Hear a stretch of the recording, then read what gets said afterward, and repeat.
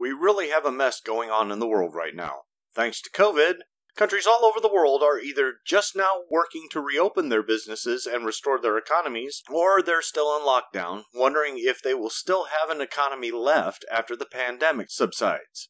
More of them are looking for more than just an effective treatment or vaccine. They are looking for answers to how this problem became a global pandemic in the first place.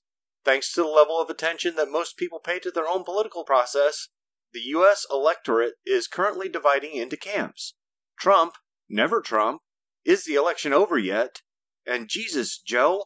George Takei took to Twitter to challenge those who won't vote for Biden to discuss their reasons with him. Of course, he decided that he would prevent anyone whom he hadn't named from commenting or even reading the discussion, but he posted the invitation for everyone to see. And it turns out that Obama and Biden knew about the investigations into General Flynn all along. That Biden is on tape in multiple phone calls with then-Ukrainian President Poroshenko, concluding the deal to dismiss the Ukrainian prosecutor in exchange for a $1 billion loan guarantee, and that Biden has some truly disgusting views on voter loyalty from African Americans. Oh, and Biden's facing a rape allegation too.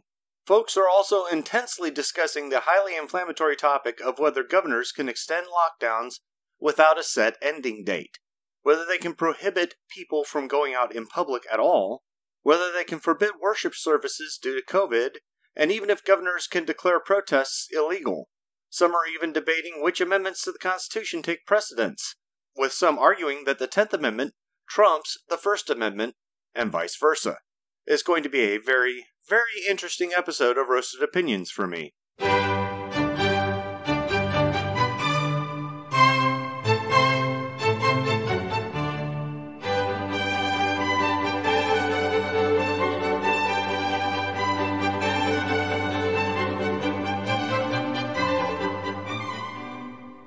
COVID-19 is a hell of a virus. It poses a significant threat, especially to people with pre-existing conditions and the elderly. The world has enacted or is enacting protective measures. Limited social interactions, limited business, safer at home, and even stay-at-home orders have all been used to varying effect.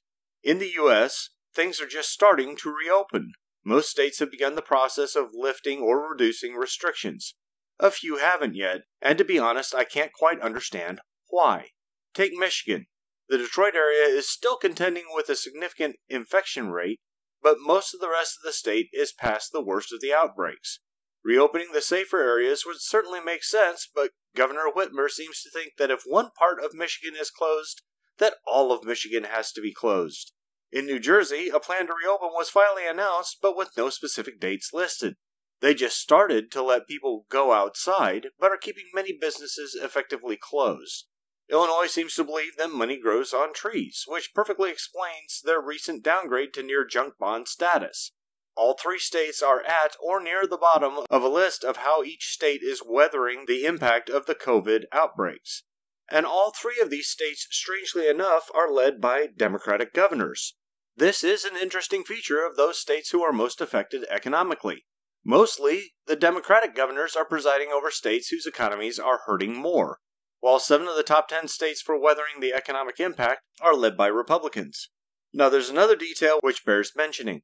2 of the top 5 states, including the state weathering the economic impact the best, never issued a stay-at-home order, while the states with the most restrictive orders are having more problems with their economies. Not that it seems to help much. Hertz, the rental car giant, declared bankruptcy. JCPenney is closing still more stores and looks to follow Sears and Kmart into permanent closure. Neiman Marcus has declared bankruptcy. Pier 1 is closed for good. Retail chains are suffering from being declared non-essential businesses and ordered to shut their doors. Papyrus, Lucky's Mart, Earth Fare, Art Van Furniture, Noah's Venues, Modell's Sporting Goods, Food First Global Restaurants, True Religion, J. Crew, Stage Stores, Garden Fresh Restaurants, and many more smaller businesses are closing for good. Still more retailers are on the verge of collapse. And the longer the reopening of the country takes, the more of these retailers will file for bankruptcy protections. Estimates are approaching 50% of all small businesses that will close forever. Small businesses, remember, constitute over 49% of all jobs in the United States. Ergo, unemployment is expected to persist for a long time, even after the economy reopens. That's why so many people are arguing for a more rapid reopening. Our economy is on the verge of a collapse unseen since 1929. One would expect elected officials and candidates to be laser-focused on this issue, especially in the presidential election. But I suppose by now we are all used to disappointment. Each state controls their own COVID response, and there's not much coordination among them. Certainly there isn't between countries. The National Hockey League announced that they plan to have a 24-team playoff when they return to play. Competitive sports returning is good, but perhaps someone should remind the NHL that 7 of their teams are in Canada. Canada hasn't announced plans to lift their travel restrictions yet, so those 7 teams won't be able to participate until that happens. The presidential election cycle trudges on. Like I said earlier, there's still a lot of people who support Trump's re-election. There's also still a lot of people who would vote for anyone but Trump. There's even still a lot of people who wouldn't vote if they were paid, although we may see some of them vote thanks to the universal vote-by-mail initiatives. And now we have a growing group of people who are reconsidering their support for Joe Biden, especially among certain voting blocs. See, Joe Biden is known as a gaffe king. Misspeaking is a part of his supposed charm. Since the beginning of the primary season, though, his gaffes seem to be accelerating and becoming more egregious. It's become bad enough that people are questioning if he's gone senile. His latest gaffe was to claim that African Americans who didn't plan to vote for him, quote, ain't black, unquote. Jesus, Joe, that isn't a gaffe. That's a statement even more idiotic than Hillary's basket of deplorables comment. Joe's also got a problem with the Trump impeachment investigation. Namely, it's become known that Biden and Obama both actually knew exactly what was going on with this investigation before the inauguration in 2017. Now, I'm not aware of any particular law on interfering with the inauguration of an incoming president. Having said that, I am aware of 18 U.S.C. 595. That section specifically prohibits administrative government employees from using official authority to interfere with the nomination or election of any candidate. The penalty for this is up to a year in prison. The investigation of Michael Flynn, a member of Trump's campaign, would fall under the purview of this law. This was the law cited by the impeachment when Trump requested the investigation of Joe Biden's activities in the Ukraine, by the way.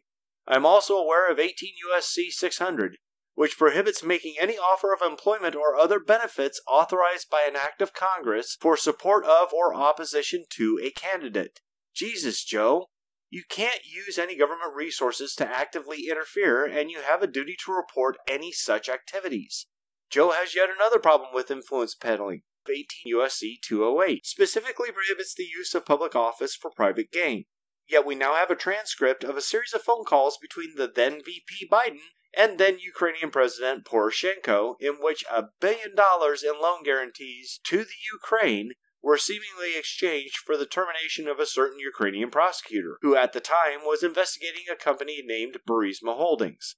Burisma happens to have a member of the board of directors named Hunter Biden. If the connection to the Burisma Holdings investigation can be established firmly, Biden is potentially in violation of 18 U.S.C. 208, using public office for private gain. Biden's also been named a criminal suspect by a Ukrainian court in the same investigation, which may return charges of high treason against Poroshenko. Jesus, Joe, just because it's your son who benefited most doesn't mean that it's not your private gain. And these taped conversations look really, really bad for you and for the U.S. Of course, there's still the whole Tara Reade allegation, which has now been partially corroborated by associates of Reade. Naturally, most of the media is focused on discrediting Reade instead of finding further evidence either for or against Biden. Even prominent feminists are backtracking from their positions, claiming that they never advocated believing all women, just believing women. I guess that makes sense to them. Reade's entire career as a victim's advocate is now being called into question because of her allegation, too.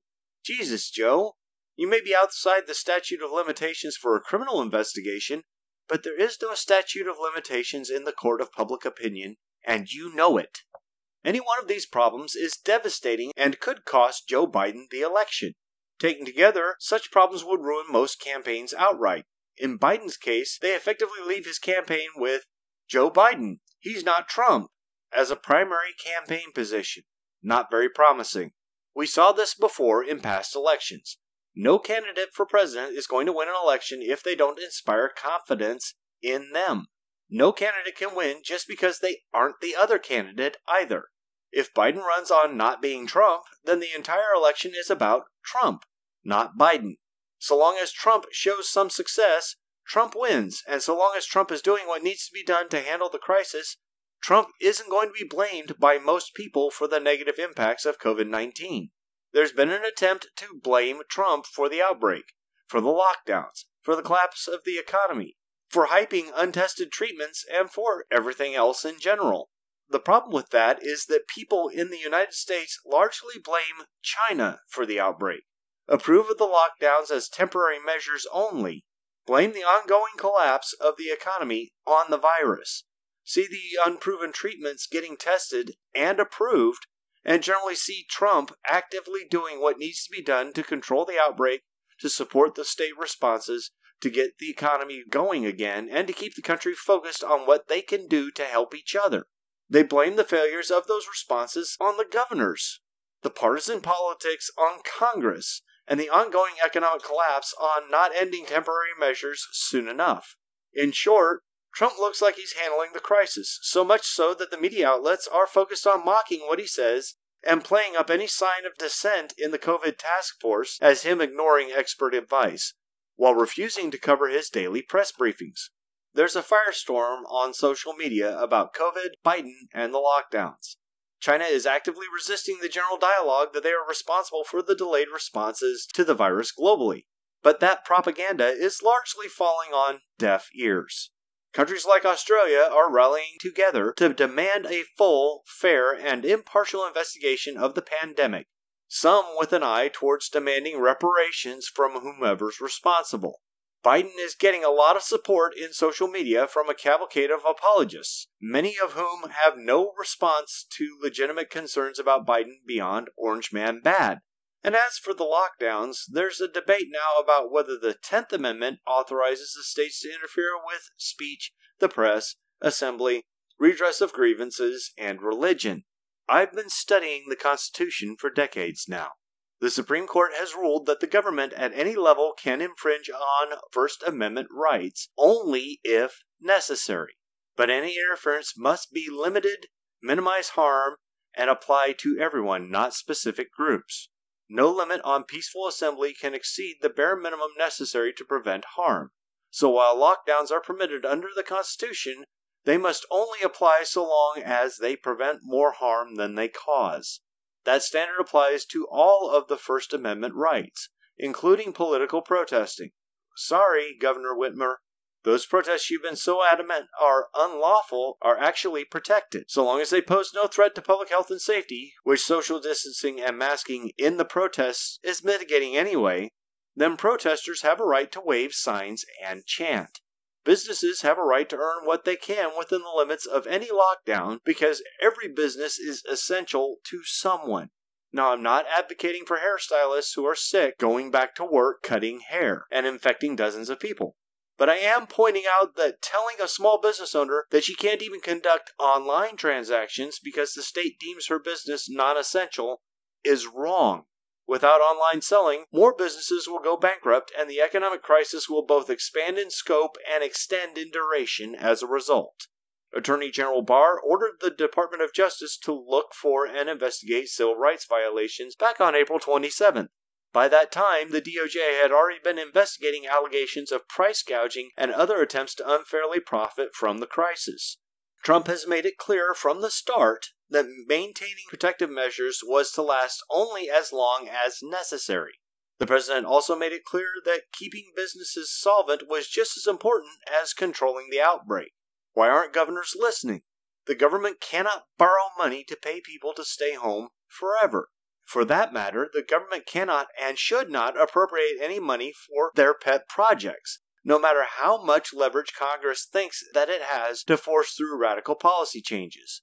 And as for the rights of people, the patience of Americans is limited regarding how long they will abide being stuck at home, unable to work, and steadily losing their life savings. This isn't just a constitutional issue either. The lockdowns and economic uncertainty have already triggered a rise in suicide rates globally. We may have already passed the point at which stay-at-home orders and forced business closures will cause more deaths in America than the virus. People who have conditions like cancer are particularly vulnerable to COVID, but they also need access to cancer treatments which they cannot get right now, or their existing health conditions will prove just as fatal as COVID-19 might be to them. Health and safety demand that the world use the protective measures already in place, like social distancing and masking, to foster reopening the economies of every country whose outbreak is under control. Not all at once, mind you, and only in a manner which avoids letting a second wave overwhelm us, but starting right away. We cannot wait for a vaccine to start restoring jobs and access to services. But those opinions and the facts which inform them largely fall on deaf ears, it seems. At least as far as there's an election and a Green New Deal at stake. Wake up! It's time to move forward, not cower in a corner hoping that the boogeyman doesn't find us. We need to get back to the business of living.